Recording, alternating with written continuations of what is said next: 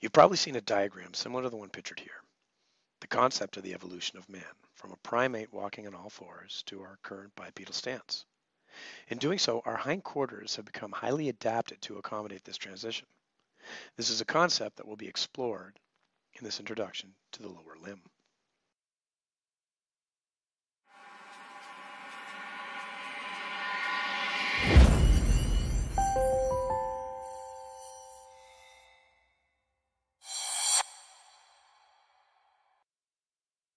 Good day, and welcome to this installment of the Gross Anatomy video podcast series.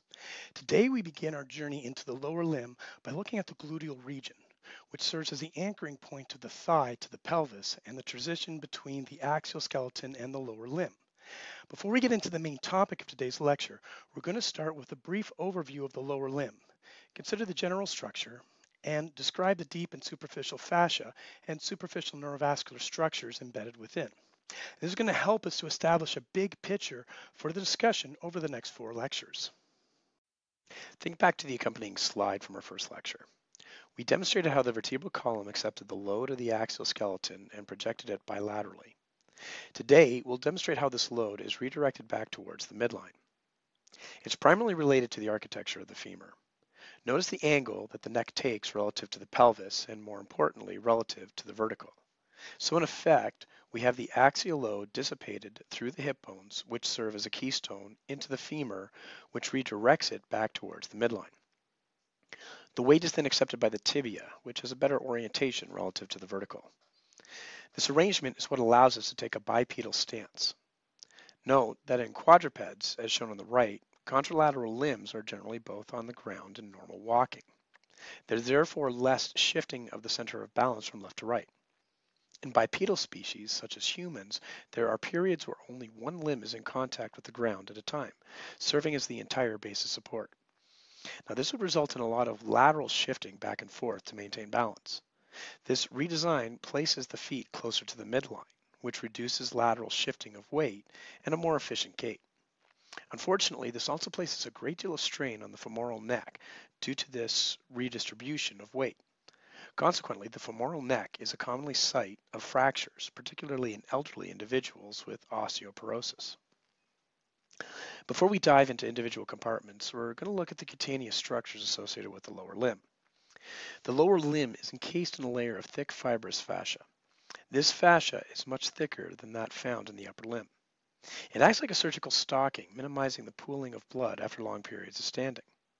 The fascia itself can be subdivided based on its location. The fascia of the thigh is referred to as the fascia lata. Laterally, the fascia lata thickens to form the iliotibial band, a ligamentous structure that projects between the lateral surface of the pelvis and knee and serves as an anchor for the gluteus maximus and tensor fascia lata muscles. At its superomedial border, the fascia lata thins dramatically, forming the oval-shaped saphenous opening, which facilitates the venous drainage of cutaneous structures. As we will see later in the lesson, the fascia lata invaginates, forming intermuscular septa that divides the thigh into anterior, medial, and posterior compartments. Below the knee, the crural fascia encases the lower leg. It's thicker than the fascia lata due to its need to support gravitational pull on fluid in the entire lower limb. It again invaginates, dividing the lower leg into anterior, lateral, and posterior compartments. It also thickens to form the flexor and extensor retinacula surrounding the ankle joint. As with the upper limb, a number of cutaneous neurovascular structures are found within the lower limb, including the longest continuous vein in the body, the great saphenous vein. It runs from the medial ankle posterior to the knee and wraps anterior to drain through the saphenous opening, serving as the main venous tributary for the anteromedial leg and most of the thigh. Numerous other veins, most of them unnamed, drain into the great saphenous vein. Because of its size, the great saphenous has traditionally been harvested for coronary bypass surgeries, although with advances in surgical techniques, this is much less common than it used to be. Draining the posterior aspect of the leg is the small saphenous vein. It doesn't enter the thigh as the great saphenous does, but instead dives into the space posterior to the knee, known as the popliteal fossa, to drain into deep venous circulation. We can also identify a number of cutaneous nerves in the superficial fascia of the lower limb. Some of these, like the anterior cutaneous nerve, are indirect branches off of other major nerves, in this case the femoral nerve.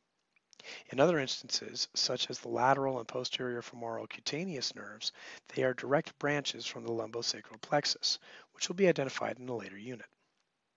Two particular branches are distinguished in the lower leg. The saphenous nerve is the longest terminal branch of the femoral nerve. It emerges from the anterior compartment of the thigh medially around the level of the knee and runs in close approximation with the great saphenous vein. The sural nerve is found running posteriorly with the small saphenous vein and is formed by the convergence of the medial and lateral sural nerves, which branch from the tibia and common fibular nerves respectively.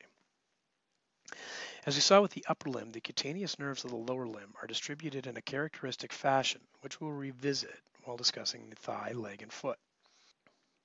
Once again, similar to what was seen in the upper limb, an understanding of peripheral nerve distribution and dermatomal pattern will help us to distinguish between nerve root and peripheral neuropathies.